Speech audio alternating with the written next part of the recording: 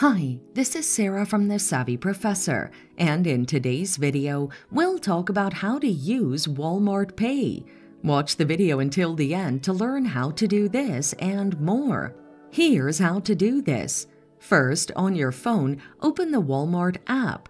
Sign into your account with the correct login details. At the bottom of the app's home screen, tap the Services tag. Then choose the Walmart Pay option. Proceed to position your phone camera over the QR code on the checkout machine.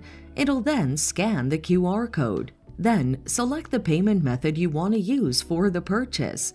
A confirmation message will pop up on your phone screen. Review everything and make sure it's correct and then confirm. Once you've confirmed, you'll hear a chime sound on your phone indicating your payment was successful. A notification of your e-receipt will be sent to your phone by Walmart. And there you have it. Follow these steps to use Walmart Pay. Thanks for watching. Till next time.